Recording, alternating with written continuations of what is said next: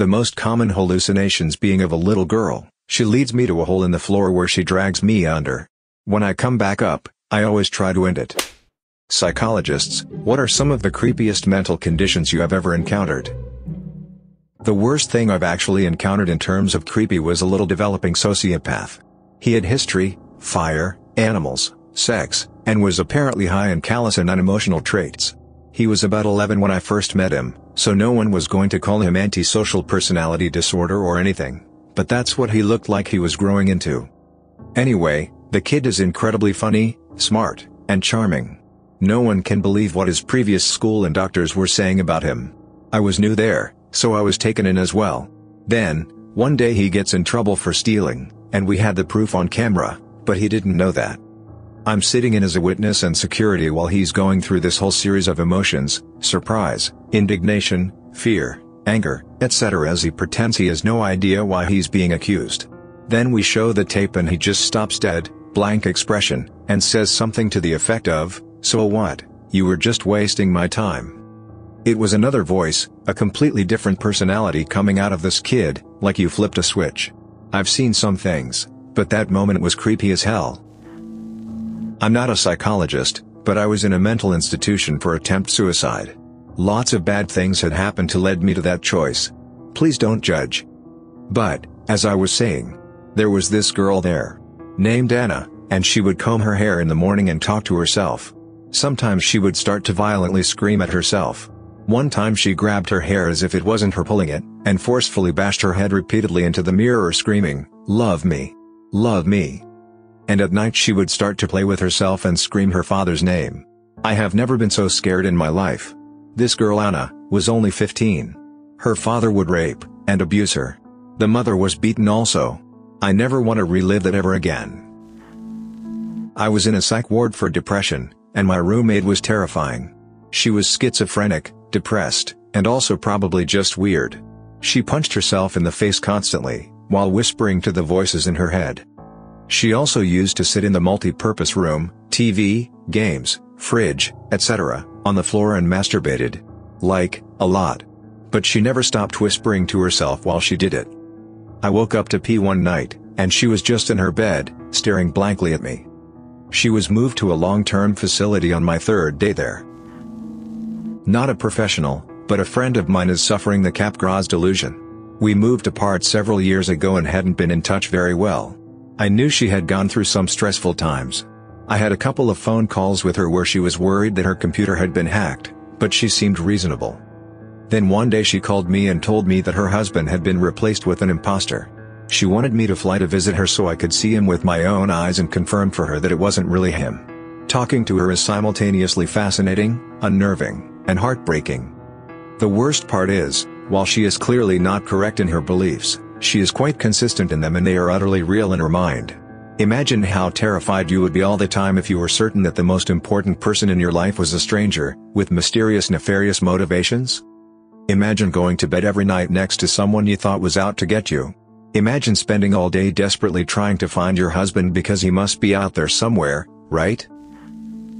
Nobody's been diagnosed with this in 40-odd years or so, but it's still taught in most undergrad courses because it's a really good example of a culture-specific disorder. It's called Wendigo psychosis, or Wendigo, Weedico, or Winneco, and here's how it goes down. You're a young male in an Algonquin tribe. It's been a long, cold winter, and your whole tribe is starving. You and your hunting partner have been out hunting for moose or deer or even a bear if you have two, but you've totally struck out. You're starving. He's starving. And you've seen the way he's starting to look at you over the fire at night. So you do what you have to do before he does. You kill him and eat him. You know what happens when you eat another man, but you're starving and it's cannibalize or die. So you eat him. And the Wendigo comes and possesses you, because the Wendigo possesses everyone who eats someone else. And now that the Wendigo has possessed you, you're hungrier than you were? Hungrier than you've ever been before. But the only thing you're hungry for is more people. So you back to your tribe and one of two things happen. First, you tell someone, and they attempt to cure you by having you eat melted bear fat until you vomit the heart of ice you now have, because you are a Wendigo demon. 35% of reported cases were cured by this method. Second, you don't tell anyone, got back to your tribe, and attempt to kill and eat a family member. You will eventually be stopped and killed during your murder-cannibalism rampage, and your remaining family members will burn your body and scatter the ashes to prevent the Wendigo from possessing them too, the other 65% of reported cases. Capgras delusion. The Capgras delusion is usually a symptom of paranoid schizophrenia, which seems all kinds of horrifying. Basically, a person with this delusion becomes convinced that a loved one or close friend has been replaced by an identical imposter. They'll acknowledge that the person looks the same, but they are convinced that it is someone else, like a robot, or something other strange. I seem to remember learning about a case where a person ended up killing and cutting open their father's head to prove he was a robot. Paranoid schizophrenia in general seems like it would definitely be the most disturbing disorder to personally experience. Most people take for granted that what they see and experience is real, but imagine not being able to trust anything you experience or think. I am a paranoid schizophrenic. I don't believe there is anything scarier on the planet than an episode. Nothing is more terrifying than being betrayed by your own mind. The things you hear and see. It's awful. I will always remember my first episodes because they are haunting enough to stick with me till this day. I was 12 or 13 years old and I was laying in bed trying to sleep, but I was uncomfortable and couldn't get myself to doze off.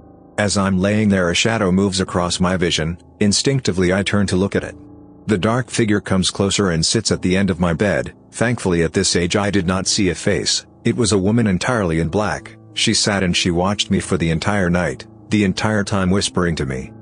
"They hate you, no one loves you, kill them, the kitchen, the knives, daddy's gun, end it, you can't run, I will find you." Something tells me I should have screamed for my mother or father. For help, but I couldn't.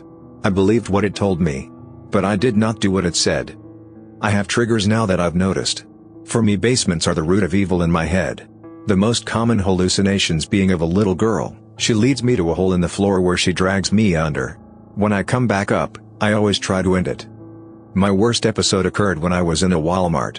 I made a huge scene and I had to be taken away by ambulance actually. I had been shopping for something for dinner when all of a sudden everyone I saw around me turned and looked at me. They gathered circling around me. I couldn't break through. They were telling me to kill myself. I remember waking up in a hospital after that. My mother tells me I dropped in the floor and started screaming and clawing at my wrists. A lot of people know about phantom limb syndrome, in which someone continues to feel as if their limb is still there after it has been amputated, often in great pain. Another interesting one that not many people know about and is almost kind of an opposite is body integrity identity disorder, which is when a person has extremely strong feelings that one or more of their limbs does not belong to them, despite being functional, and often they really want to amputate. From their descriptions, it seems that it is actually very psychologically painful, sometimes to the point that they will self-amputate because no doctor is willing to amputate a healthy limb. Reactive attachment disorder. I worked at a group home for kids with this disorder and it was creepy before I fully understood it. Children who have suffered severe abuse and neglect early in life often have their ability to form healthy attachments to caregivers, or anyone, destroyed. Some of them would cling to me, call me mommy, and beg to come home with me 30 seconds after I met them. Others would refuse to talk to anyone, hurt themselves, and others set fires and act out any chance they could. Sometimes they would improve enough to be sent to foster homes only to have their behavior come back worse once they were placed in an unstructured family setting. Fatal familial insomnia is pretty scary. Suddenly, you just start not being able to fall asleep, and you're gone within 7 to 36 months. You gradually lose the ability, along with a number of other symptoms over time, until it eventually, at the end of the last stage, you'll have not slept in a long time, will have been hallucinating and suffering from dementia, and eventually die. Only 40 families, about 100 people, have the disorder. Also, if you have it, there's a good chance you'll have kids by its onset, making the disorder pass down ever further. Scary stuff. I'm neither a psych major or a psychologist. However, I did spend a week in a mental ward. I had depression, I told the cop I wanted to kill myself in a fit of rage, etc. etc. The hospital I was at was divided. One side was Group A, folks who needed treatment but were considered safe. Group B was the folks that had to be watched a lot more closely. About 2 days after I was checked in, another woman had come in too. She was placed in Group A, and was placed as my roommate. At first she seemed nice and normalish, but after a few hours, her stories were getting mixed up. I mean, she came in, found out I had a kid, then said she had a daughter as well who lived with her mother-in-law or something. After dinner, the story was her daughter had been brutally murdered by her father and that the woman didn't even care. I voiced my concerns to the nurses, but was told to just go to bed, in the same room with her. It took a while for me to fall asleep that night because my sleep schedule was all sorts of messed up. I think I passed out around midnight. We were put to bed at 8 p.m. I'm not sure how long I was asleep for before I was woken up to my roommate strangling me. Now, we were placed in the last room at the end of the hall, far from the nurse's desk. Plus I was being strangled, so I couldn't even yell for help. I thought I was going to die, but I had fallen asleep with a book. So I bashed the book on my roommate's head and booked it out of the room. The nurses probably thought I was the super crazy one, yelling at them. I'm not sure they would have believed me if it wasn't for the fact I had hand marks around my neck. My roommate was transferred to the other side of the ward, locked up with limited time out of her room. I never bothered to ask what her deal was. I didn't want to know. I had a new roommate by the end of the day. A really nice older lady who was a lesbian. I told her about crazy roommate number 1 and we would just shoot the poop for hours at night until I was ready to pass out. I'm a psych major, so not a professional, but in my opinion it is catatonic schizophrenia. Those suffering from this type of schizophrenia, although in the DSM-V they are getting rid of the different types of schizophrenia, there will just be one classification, will sometimes be unable to speak or move. My professor worked in a clinic while in school and told us of one patient who would suddenly lock up into extremely awkward position and not move for extended periods of time. Wife is a psychologist. She says shared delusional disorder. Woman and her mother had paranoid delusions about mom's ex-husband, and were convinced he was stalking them and breaking into their house. The ex had gotten the woman's son, age 6, a modeling contract, and they thought that every picture of a kid in a magazine was him. The images that didn't look like him they claimed were photoshopped. This was so weird and creepy since two people shared the same delusions. Split brain syndrome. Sometimes as a means of treating severe seizures/epilepsy, surgeons will sever the corpus callosum, the connecting tissue between the two lobes of the brain.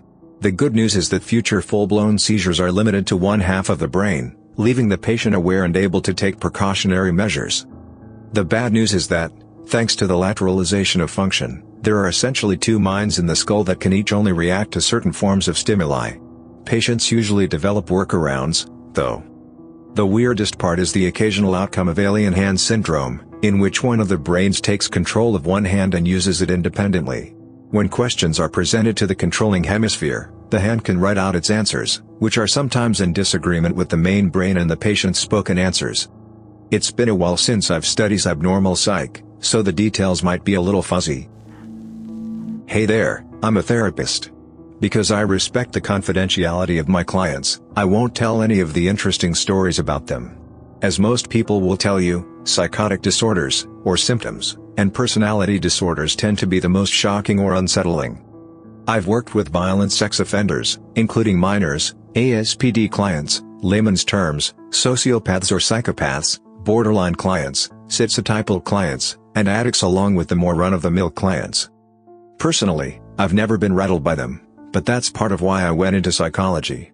Instead of being scared by the bizarre, I tend to be made curious. Instead I'll give some general information about some of the more bizarre disorders out there.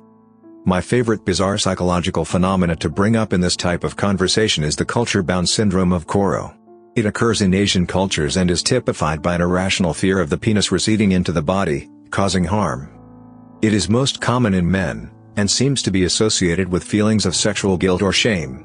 In extreme cases, people have been known to mutilate their own genitals in attempts to keep them from going up inside their body, like grabbing their penis with the pliers. Another one is brain fag, I know, weird name, which tends to affect primarily high-stress students in African countries. Basically, it's a somatic blindness brought on by reading or studying too much. Pica is a disorder where people have an uncontrollable hunger for unusual items like clay, chalk, hair, paint chips, etc. I've read about extremely bad cases of hair pica where people have to have surgery to remove enormous hairballs from their stomach, as it is not properly digested. Obviously, eating other inorganic things can have serious health repercussions. Glove paralysis is another pretty interesting somatic disorder, in which the person can't feel or move their hands from the wrist down. Because of how your nerves are arranged in your arm/hand, there is no way that it could be caused by actual nerve damage. Basically, There are two separate nerves that feed into the bottom half of your arm, pinky side, as well as your pinky and ring fingers. The other provides neurological impulses to the top, thumb side, and your thumb, index, and middle fingers. There also exist a variety of interesting effects that can result because of damage to various areas of the brain. Aphasias, damage to the speech centers of the brain, can result in a variety of disorders of speech and speech recognition. Here's an example of Wernicke's aphasia, in which the sufferer can understand what the tester is saying, but cannot reproduce it. I've worked with some TBI clients who have serious communication issues because of their brain injury, which makes progress very challenging.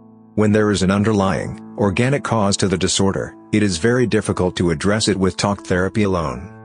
It's always interesting to me how different psychopathology can be in different cultures. Some disorders with a strong biological component, like schizophrenia, seem to occur across the world at the same rate.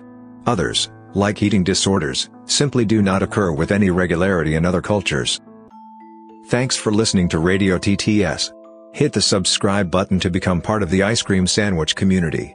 Hit the bell notification for updates on new videos. And let me know in the comments if you know any other mental conditions that weren't listed in the video.